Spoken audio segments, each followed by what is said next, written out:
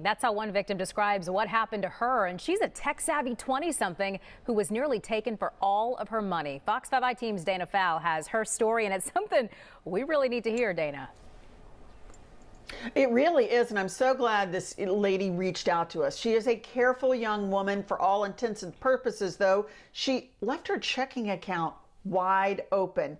And in the broad daylight, surrounded by people, someone tried to swoop in and take it. He was like sitting over here on these steps when he walked up to me, and then I was sitting in my car right over there. On this very street near Atlantic Station, Carly Miller was visiting friends. It was daylight around 5 o'clock.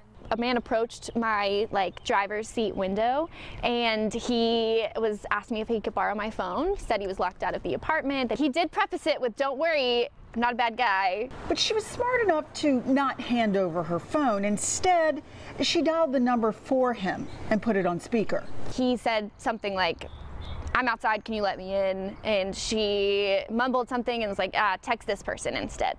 She had a decision to make now. Does she just hand him the phone? Again, it was daylight, the street was busy, people were walking their dogs.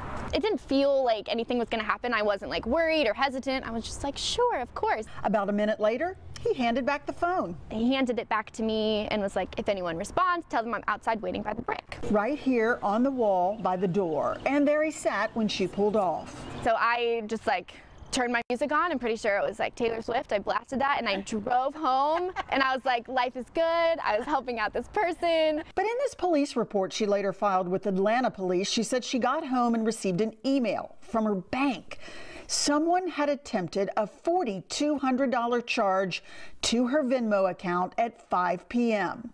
And immediately I realized what had happened. And so I was like, oh my gosh, panicked. I called my dad first because, I was like, I call my dad for everything. The police report shows this whole event, logged on her smartphone, took no more than 4 minutes. Quickly, she canceled her cards associated with her checking account and changed her passwords. And then I went into Venmo, and as soon as I opened Venmo, I was like, it all clicked. I was like, there's no password on this app. You can just open the app, click pay a request, put any number in the world, any amount in the world. In settings, Venmo does have security features like facial recognition and a PIN, but it's not there by default. You need to add this layer of protection yourself. As with any app connected to your financial accounts, make sure it's locked, even double locked. The Fox 5 team called the two numbers used in this scam. When I identified myself, the woman and the male, well, they both hung up on me. In the end, Carly was lucky. She simply didn't have that much money sitting in her checking account, so the would-be thief got nothing, and she learned a lesson. I didn't know really how to describe it to my family. I was like, hey, I got cyber mugged. And that's exactly what happened. She got cyber mugged. And these payment apps, this goes to all of them. There's Venmo, Cash App, Zelle, whatever you are using, make sure these things are locked up because we all use them. They're so convenient these days. You pay the babysitter, the yard man, the coach, the music teacher. I use mine all of the time. And I also realized mine was wide open as well. Elise? So I'll be honest, I realized the same thing the first time that we talked about this story, Dana. So I fixed mine, and like you, I use it all the time. But it's in your head, if your phone is locked, then you just kind of think that everything's protected, but it's not the case.